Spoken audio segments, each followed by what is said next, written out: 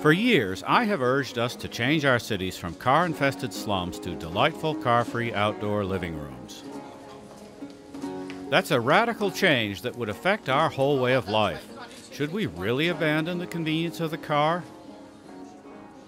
The problems with cars are many, and some may even have technical solutions. However, no technology can ever put an end to the terrible intrusion of urban cars.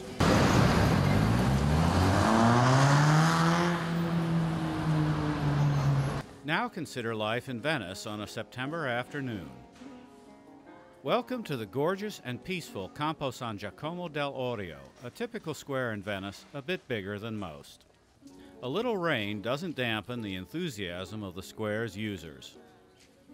Cities exist for many reasons, and among the most important is to provide the social spaces a healthy civilization requires. The presence of even a few cars effectively destroys this function of public spaces. No application of technology can fix this problem. Noise and danger will always spoil the social uses of urban spaces shared with cars.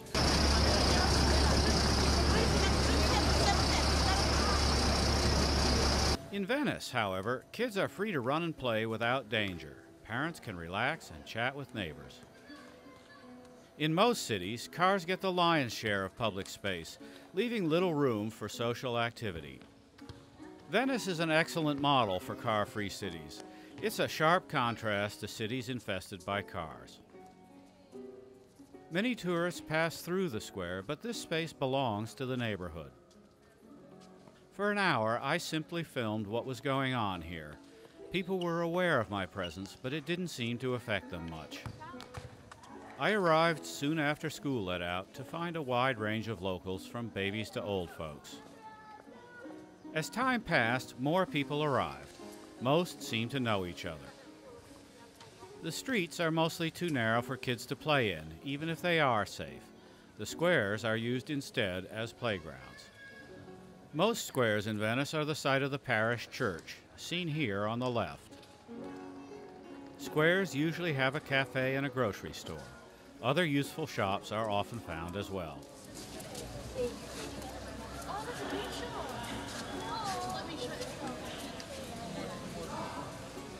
The fascination of children with balls and wheels seems to be universal. People are drawn to the local square by their daily needs, but they often linger. Almost everyone passes through every day. The local square thus becomes the social center of the community. The network of safe, calm squares forms a warm hearth for neighborhood social life. The squares thus fill a vital role in sustaining the unique Venetian culture. Any vibrant culture needs a stage. A square burdened with car traffic can never perform this function well.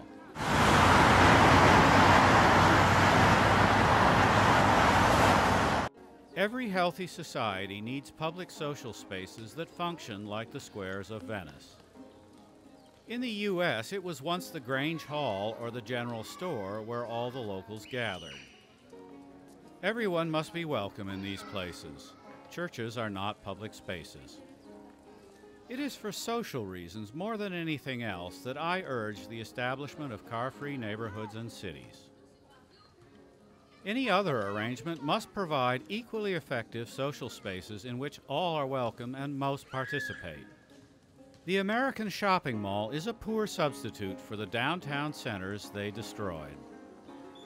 The European experience shows that car-free squares are a cheap, elegant, and effective answer to this need. The convenience of urban cars simply is not worth the damage they do to our social fabric.